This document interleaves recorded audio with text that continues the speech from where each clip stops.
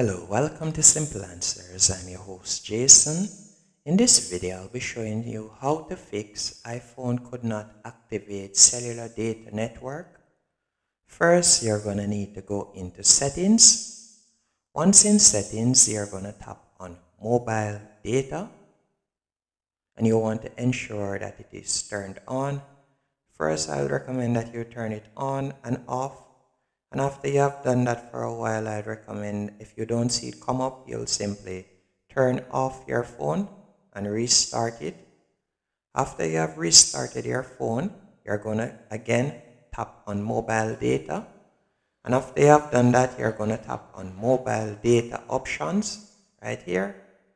Then you want to select voice and data. And you want to ensure that you have LTE tapped on it. And after you have done that, you are going to scroll down and you're going to select network selections. Right where you see I have digital right here. You'll select the network that is available for you.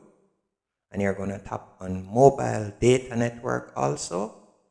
And here you're going to scroll down and you're going to tap on reset settings. That means you'll delete all of this information here and you'll simply reset it. After you have done that, I would recommend that you contact your cellular provider and tell them that you'll need the information right here, the APN. That's what I would normally do. Hope you found this video helpful and informative. If you did, be sure to hit the like button and subscribe, and thank you for watching.